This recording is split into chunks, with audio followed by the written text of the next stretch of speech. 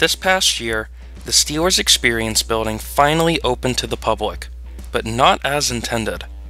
If you got to experience Malice in Wonderland during Phantom Fall Fest in fall 2022, you were in what was supposed to be an interactive exhibit that placed visitors in a virtual training camp with the Pittsburgh Steelers. Obviously, this never came to be. Looking at this space now, it is a huge facility in a landlocked park that's now only home to a seasonal haunted house. I took a tour of this place, and there is so much missed potential. So, let's change that. Let's discuss theoretically what could be the potential replacement for Kennywood's Steelers Experience. As a reminder, none of this is official, and is just wishful predictions.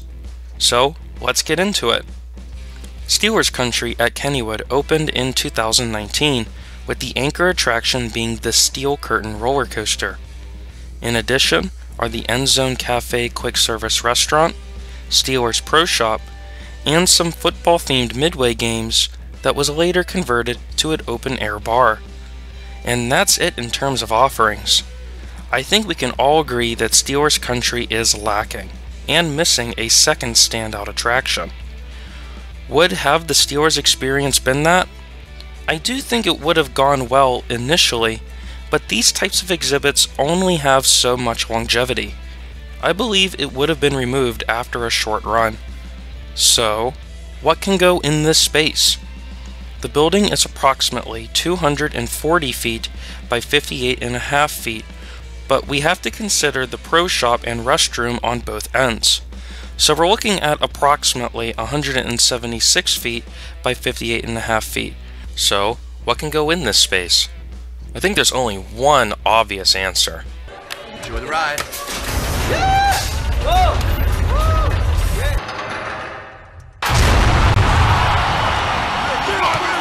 Urlacher and Brooks showing blitz. Nick takes the snap. Nick slides around the pocket. Pressure's coming. He's going to keep it. Streaks to the outside. Beautiful on the safety. Nick's putting across the field. Taking the 40. Gets away from trouble. Gets the block. Races into open field. Gets a foot race. Nick slices down to one man speed. For real, I do have a couple ideas that could be more realistic to go into the Steelers Experience building. First is an indoor theater. Kennywood is currently lacking in their entertainment, and having an indoor theater would bring a whole slew of possibilities. Plus, it would bring an indoor activity that could be used in the heat of the summer or in the cold of winter. Shows can change out, and even bringing in local groups can keep the theater relevant. Now, a theater can only be useful if there is a cast of performers and an audience. So, how about rides? Steel Curtain is great, but it's the only ride in the area. How about a ride that attracts families or a wider range of riders? For me, what comes to mind first is an indoor scrambler. This is not out of the ordinary, as several parks already have indoor scramblers. Put some lights, fog, lasers, and music, it would definitely be a big appeal. If it's still affiliated with the Steelers, have it themed to a tailgate party. Another idea is a dark ride. Now, I'm not exactly sure how you can have a football-themed dark ride, but I'm pretty sure someone more creative can come up with a somewhat decent idea. But if the Steelers licensing would ever drop, the possibilities are almost endless. Personally, I would love to see a return of the Ghost Ship dark ride. My final idea may seem far-fetched at first, but how about an indoor roller coaster? You would be right if you said there isn't enough space. I thought that too. But then came Skyline Attractions' Pescetti Bowl Coaster. This is a compact, weld-free family coaster that can fit in very tight spaces. Concepts show it in an indoor family fun center. Heck, one already became an art piece at a museum. The largest single-track model on Skyline's website measures 152 feet by 38 feet, fitting under a 30-foot roof, and it would definitely fit in the Steelers Experience. A custom layout is also possible. Skyline also advertises custom decals and even light up boards on the track.